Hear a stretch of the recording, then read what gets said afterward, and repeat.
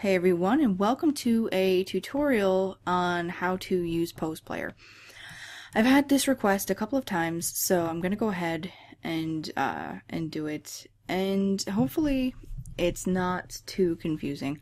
I'm not great at explaining things, but I've gotten this question a lot, so I'm gonna go ahead and do this. And I'm also going to assume that you have already installed PostPlayer.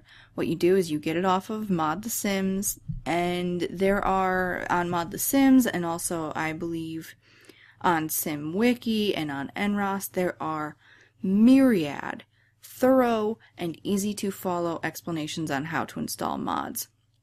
And honestly, like I said, I'm just not great at explaining it. I'm only going to confuse you more. I can do this with PostPlayer because it's pretty simple and straightforward, but otherwise it's not ideal. Another thing to keep in mind is, I've talked about this before, always employ safe modding tactics. Before you install mods, before you install anything new, even like store content or custom content obviously, or anything like a new expansion or a stuff pack, always make a copy of your saves and also your DC cache folder, because it will save you a lot of heartache. Seriously, a lot of heartache. In the event that something goes wrong, you will have backups, so even if you have to reinstall, you'll have everything you need. What else is there before we get started?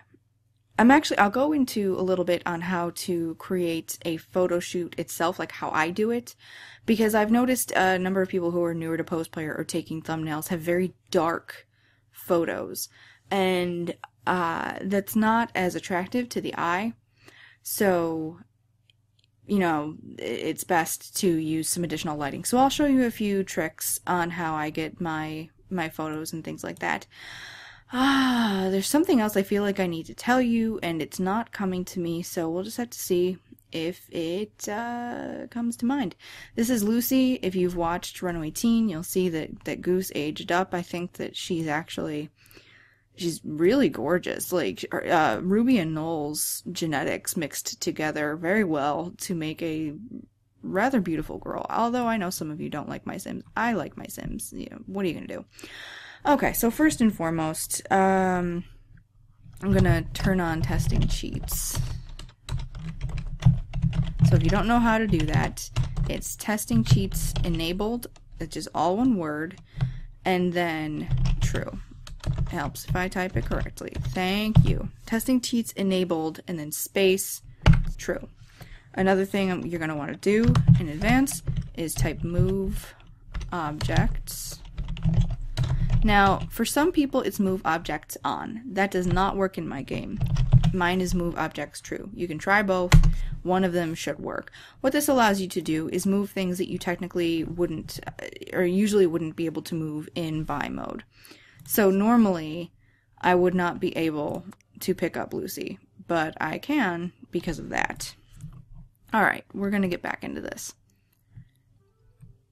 Okay, so what you do is when you have PostPlayer, actually we're going to go back into buy mode. When you have PostPlayer, you purchase it in decorations under miscellaneous, and it shows up.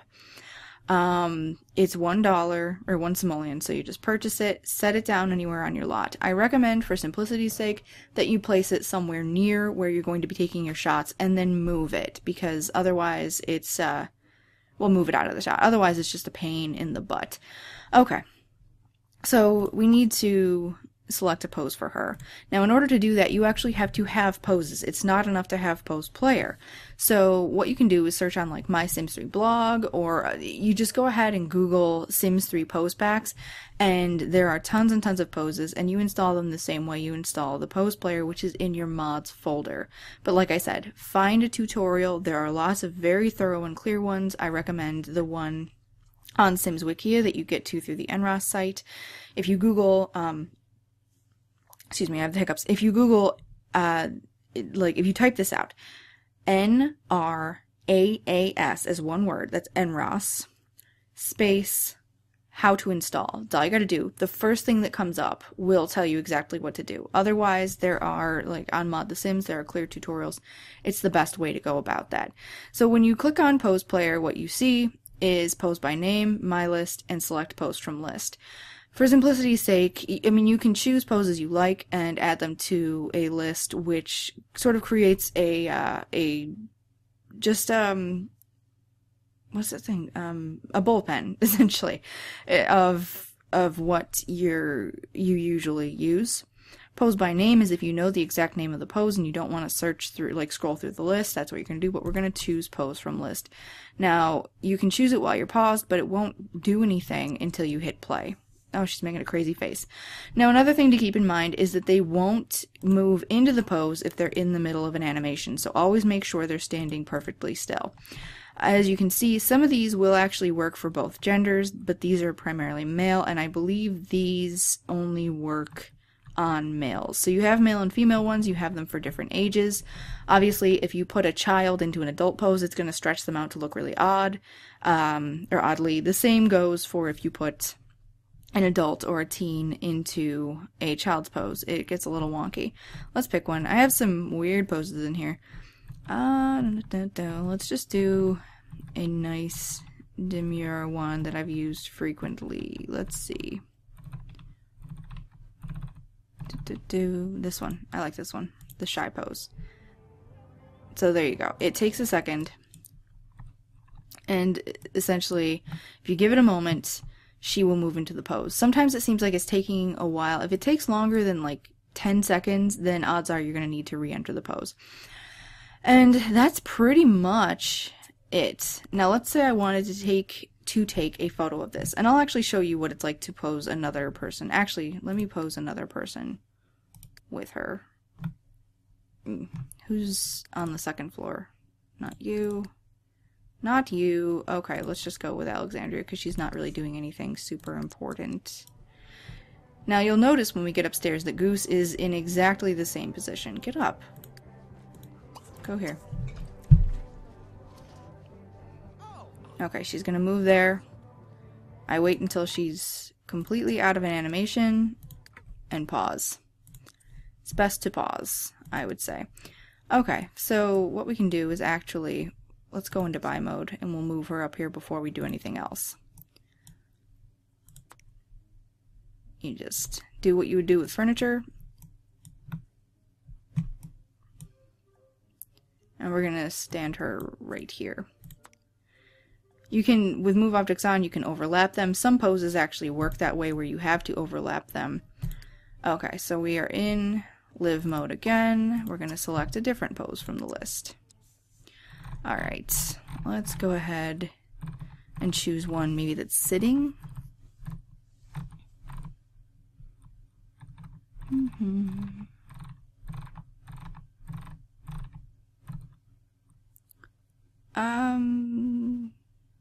Okay, let's choose this.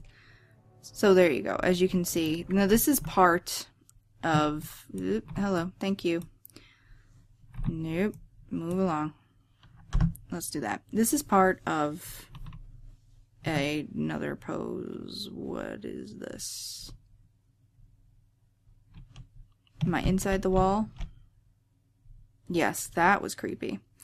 Okay, so yes, this is part of another pose. So let me show you. If you want them to release from the pose, you just go ahead and do that, and they're done. Select pose from list. I will put her in the other part of the pose. Now, some poses, in order to make them work, you need an item that you download off of Mod The Sims, which is called One More Space, Please.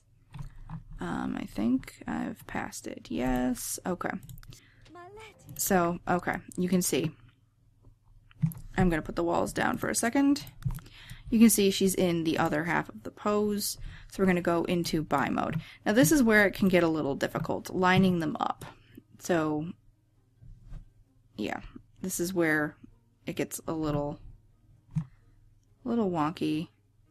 I think she has to turn. So what you do is you put her in position, and instead of just like turning her like this, which can sometimes result in in them being in the wrong position and all of that.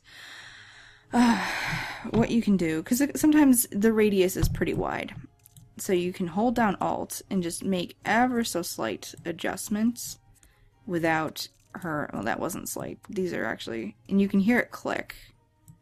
Hi. But I don't know exactly how these two are supposed to fit together. Let's try, just spin her around again. And this is the hardest part, is trying to find... Yeah, see? Keep going. You know what? I almost wonder if she goes on this side. Yep, I'm gonna say that's probably it. We just need to turn her a little bit. No. Okay. See, this is already a mess. Nope, turn.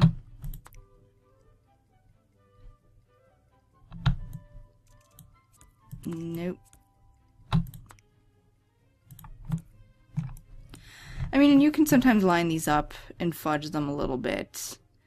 But, yeah, I'd have to take a look at the thing to see how they're supposed to fit together. But you see what I mean. But most poses, like, let's say you have one that's raised up off the ground. Most of the time, the poses have that already built in, where your sim will actually be off the ground. Actually, I can show you that really quickly, too. Okay. So, most of the time, that's how it works. But sometimes, like I said, you'll need that one more space, please. So that is also, like I said, something to keep in mind. But a lot of it is intuitive, and once you figure it out, it's not a big deal. So see, this says male and female, but you can also do female and female if you really want to, or male and male. And yes, she is lifted up off the ground automatically, which makes it much simpler than having to put her up on something. So that's handy. So that is essentially it with that. Let's cancel out that pose. Go back to the ground, Peter Pan. And we'll put her back in her original demure pose and take a couple shots. And as you can see, like I said, I have a lot of these, which is why I should make a short list, but I never do. Okay. So Alex, you're actually good. Why don't you go there? Okay, people are leaving the party, but that's okay. Party went well. Alright, we're going to put this back and move her to where I had her before.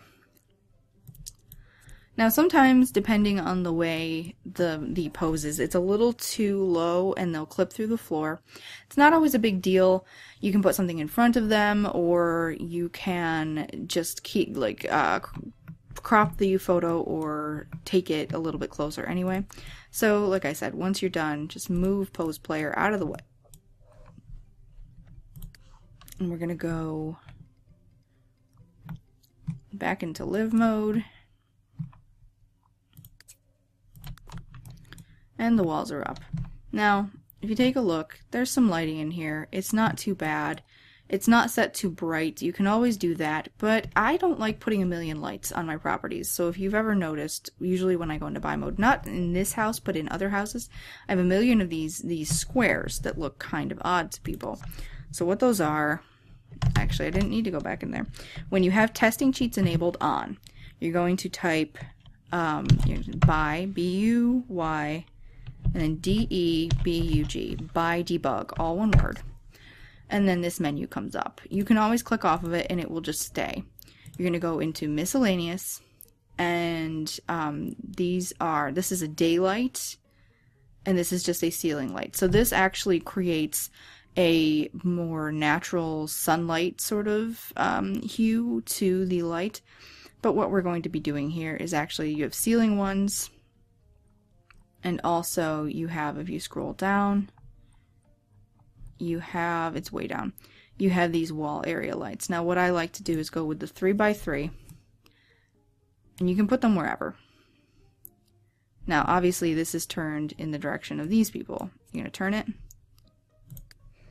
And if you want to adjust it while you're in buy mode, well, you have to adjust it while you're in buy mode. You hold Control, Shift, and click on it.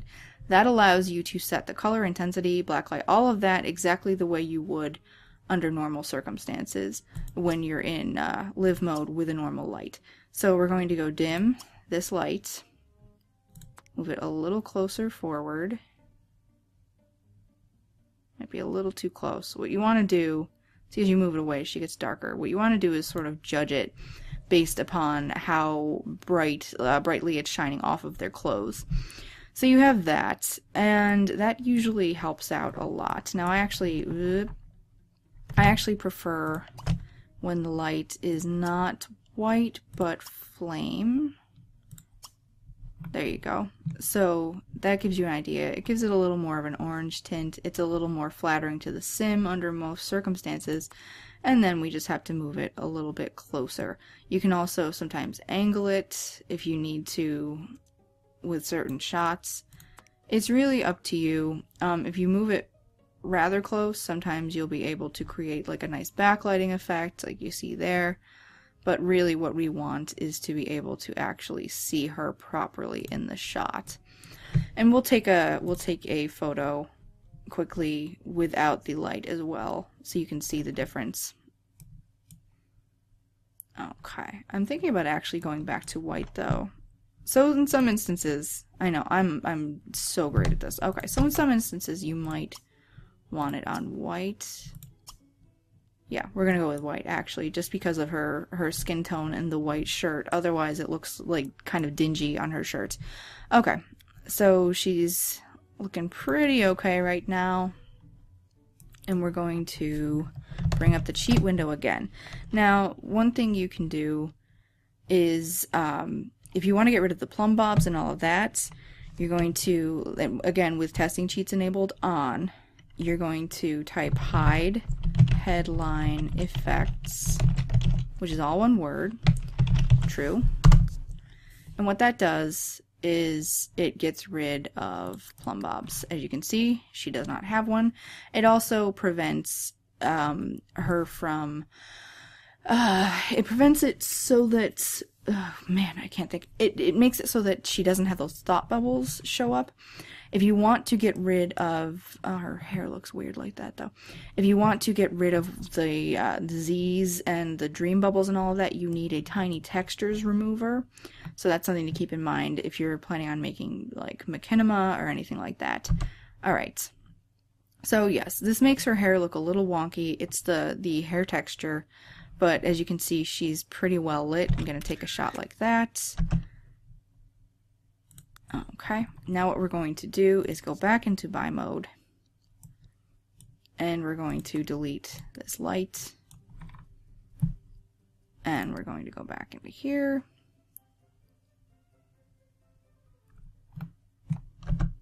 It helps if it's at the same angle. There you go. So this is the way it looks now. It's just, it's not as vibrant. So I prefer to have the additional lighting. You may not. Also, a lot of times I see a number of photos, and this is fine in certain instances, but a lot of times if the photo is too far back, it just makes your Sims look kind of small and insignificant, and it's kind of unpleasant.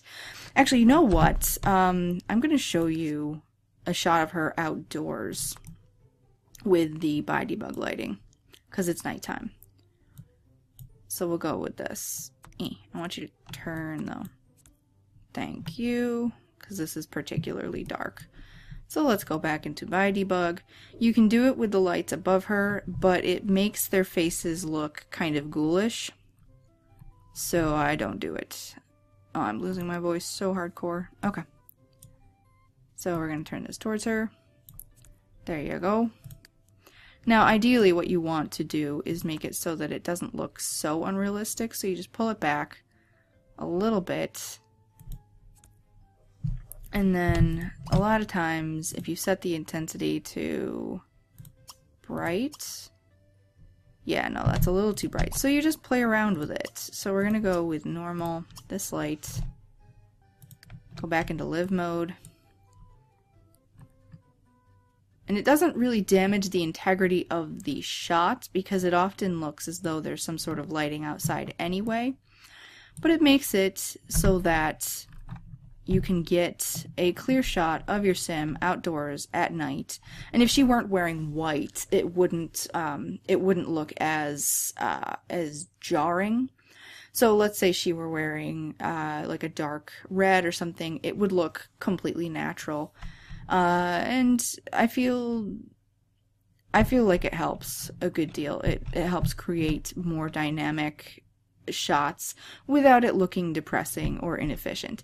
And even during daylight shots, I tend to use the Buydebug lighting. Okay, so hopefully this wasn't too lengthy, and hopefully this clarifies it for some people. Like I said, I mean, I know it's not super helpful because I didn't tell you how to put in the, why don't you get inside actually? How to put in the mods. I don't want to do that. I'm just going to confuse you, honestly. So look up how to do that, and then this is how to use the pose player and take better quality shots. Another thing to keep in mind is oftentimes when you use pose player, for a little while afterwards, even after you reload your save, for a little while afterwards, even if you reset your sims, they will have some routing errors and they will walk through the floor to get to like the refrigerators and stuff. This is easily rectified after, like I said, a short period if you have Overwatch. So if you're already using mods and you're planning on using pose player, I highly recommend getting Overwatch. In fact, it's the one mod that no matter what I recommend for every player because it catches stuck sims, it catches all kinds of errors, and it also helps your game run more efficiently by removing extraneous cars and also turning off stereos and televisions in neighborhood houses. So there you go. Hopefully, like I said, this clarified it a little bit for people. Hopefully it wasn't too confusing. I wouldn't be surprised if it were. Please, please, please don't ask me in the comments how to install mods. I'm not good at explaining it. If you have Windows 8, Urban Sims has a tutorial which is helpful, but what you're going to want to do, I believe, I'm not sure, I know it worked for some people, you might need to pick up a resource CFG file, which is something that goes in your mods folder. A good thing to do is, like I said, if you go to the Nraas how to install, it will send you to the Sims Wikia page, and that gives you a pre-made mods folder that you can just install, and it has 2 mods in it which allow you to test whether or not they are working and whether or not your game can handle them. I will have to say, as a caveat, there's a small chance that your game will not take mods. I have a friend who had to fiddle with her computer for ages in order to get the mods to work. So there's a small chance your computer won't accept them or anything like that. And a good thing to do, like I said, is just look at these how to install tutorials, practice safe modding tactics, look at the, there are guides out there, which, like I said, if you just Google, there are guides which help you in cleaning up excess files and things like that, and also guides which will help you utilize mods more efficiently.